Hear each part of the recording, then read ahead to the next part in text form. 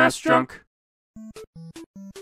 Usually when I revisit something for the channel, it's for a game I've already done a video on, but Faxanadu is an exception. I've only talked about this one here and there over the years, and I did crank through this game way back when. But after stumbling upon it again recently, I realized this is one of those games that should really be considered one of the most fun playthroughs on the NES. It's a straightforward linear action RPG that looks a lot like Zelda 2, and while it still offers a good amount of challenge, it's still a more streamlined and more player-friendly game that I think deserves a lot more love.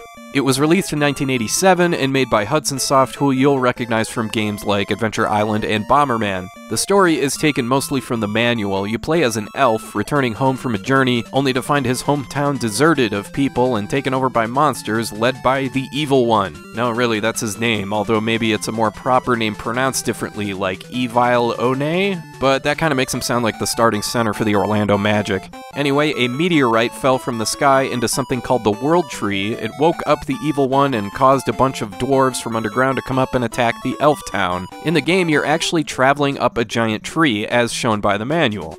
Despite this game looking like Zelda 2, Faxanadu is very linear. The main structure at work here is strictly going from town to town, visiting shops and buying stuff, going to the next tower, defeating enemies, and finding the item you need to progress to the next area. Once you leave a section of the overworld, you can't go back. You might get the impression that some exploring is necessary, like if you get to a locked door, you'll need a certain kind of key, whether it's a Jack, Queen, King, or Ace key to get through, but you can just go buy those keys in town.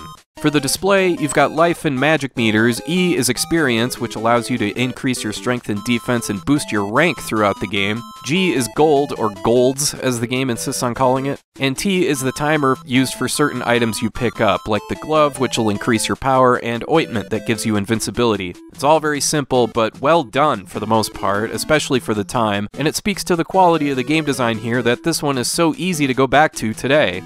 But just because the game is easy to play and get into doesn't make it an easy playthrough. Faxanadu can be a really tough game, but you can at least equip a melee weapon, a shield, projectile magic, and items like potions and magic rings to help you out.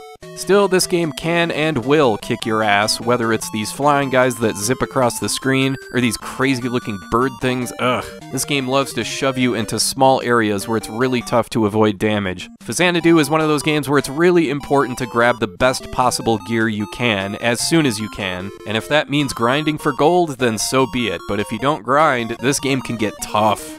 Part of that is because the controls can get a little weird. Your movement from left to right is momentum-based, and that can cause some problems when trying to jump across platforms. You have to back up as far as you can so you can build up some speed to make a longer jump. It can get pretty annoying to get used to, like sometimes the ceiling gets in the way, or you don't have enough room to speed up, but it definitely doesn't break the game or anything. I gotta mention the amount of backtracking here as well. It's one of those games where you usually have to wander your way out of an area after completing it, but there are items like wing boots that can really help you out and cut down on time, so that's nice. There is some typical cryptic NES stuff here too. Like in the second tower, you obtain the aforementioned wing boots, which allow you to fly up into the air for a certain amount of time, but where do I do that? You gotta go all the way to the right, jump in the right spot, and hope that you can keep floating upward to meet up with Edgar Winter up here. Again, kind of annoying where you're not sure what to do or where to go, but it's not a deal breaker. What could potentially break the game for you is the password system. Don't have negative thoughts, remember your mantra. I think I remember a certain Hungry Garaya saying something like that. Well, in this case, my mantra is... I'm not gonna lie, it's a toss-up. I'll remember that next time I'm meditating. If you die, you keep your items, magic spells, and equipment, but it does not keep track of your exact experience and gold. It'll keep your rank that you've leveled up to that point, but you'll get a fixed amount of experience points instead of what you left off with, but that's good enough, I suppose. But yeah, if you're playing the original NES version, the password system is the definition of a nightmare. It can be up to 32 characters long, H's look like N's, O's and zeros look the same, the lowercase g is a 9. So yeah, if you play the original on NES, you're better off just finishing the game in one sitting, which would only take you about 3 hours or so, or you can just always, play this game any way you can. The thing about Faxanadu is that this game has a ton of charm, and I know that word gets thrown around a lot by reviewers, but I can show you what I mean. You got this dude smoking out here by himself, contemplating the end of the world as his town is attacked. You got Barney Gumble slumped over at a table. You got a goat wearing sunglasses riding an invisible bicycle. You've got great looking portraits of NPCs like the hairy-armed weapons shop guy who looks like Rick Majerus, or the Sandman from ECW who sells you keys, or this tweaked-out cleric that might have snorted too much holy water.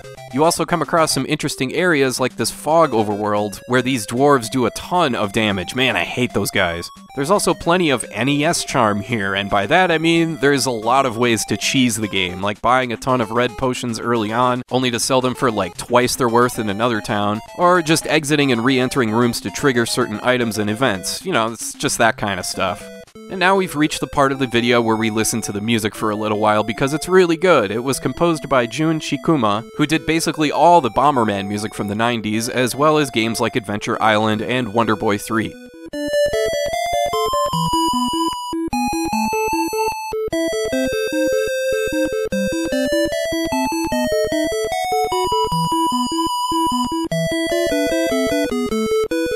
So yeah, Faxanadu is a great example of an early action RPG that's accessible and player-friendly, and despite the difficulty, backtracking, and some of the usual NES cryptic crap, it's still a fun playthrough that'll make an afternoon fly by. It's a shame this game only got one additional release on the Wii Virtual Console way back when, because it absolutely deserves a place on the Nintendo Switch Online service. I think it's easily a top 20 NES game, maybe even better than that, and it's right up there with Zelda 2, Crystalis, Star Tropics, Castlevania 2, and other games of its ilk. It is well worth checking out any way you can.